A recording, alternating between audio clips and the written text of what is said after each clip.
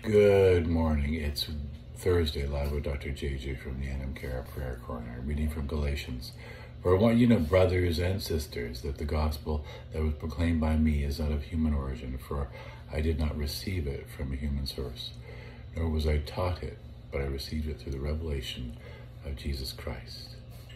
When we speak of revelation, it happens in front of us, in the person to our left, and to our right, behind us and before us.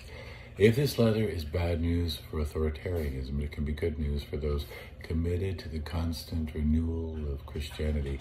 It is good news for those outside systems of power who might see more clearly in ways which Christianity has been cut off some of its own limbs in the name of tradition.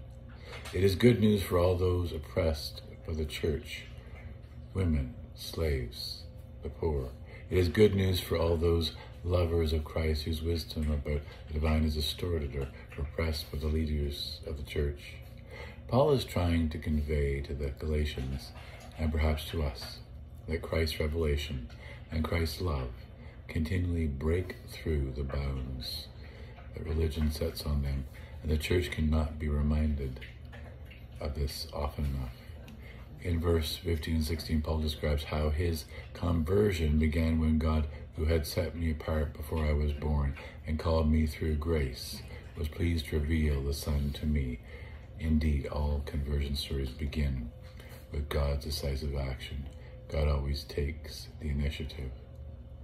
Ponder the times when God became more than just a name to us.